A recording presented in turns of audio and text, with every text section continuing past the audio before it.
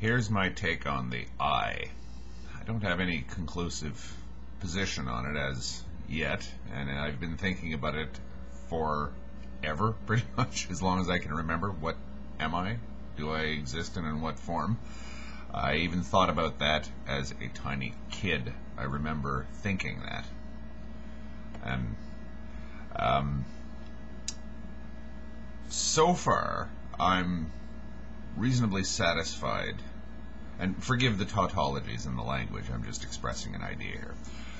So far, I'm more or less convinced that the I, well, provisionally convinced that the I exists. Simply because the only way for anything to make any sense at all, in terms of perception,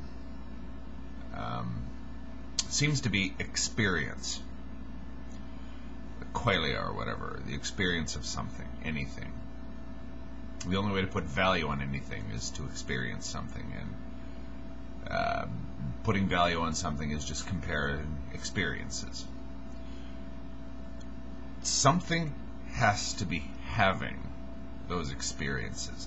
There has to be an experiencer for there to be experiences. Something has to be on the receiving end of perceptions.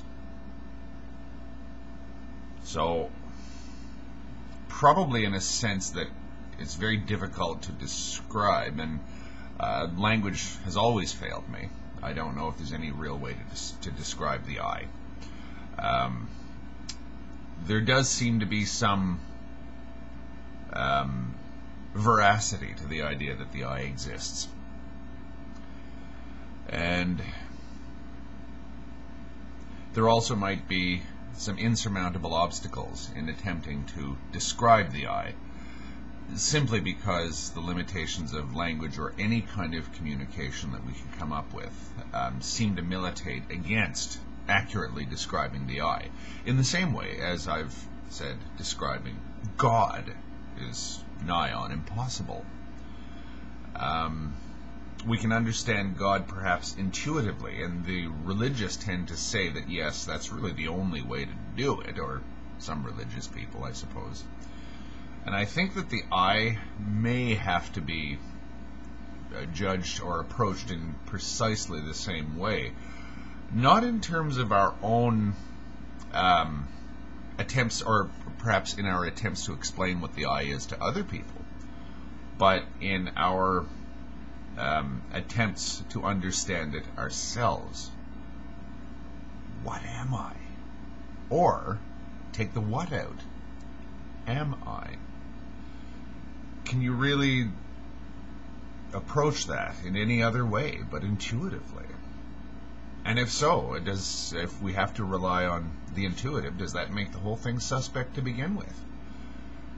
But if we make the whole thing suspect, then what happens to experience? It's funny, as I say, I remember even thinking like this when I was too young to grasp anything about the world. What am I doing here? What is this? What am I? I think this is kind of fundamental, and I don't think that it's obsessive for us to think about it all the time, endlessly. In fact, I can think of few more important questions. Thank you.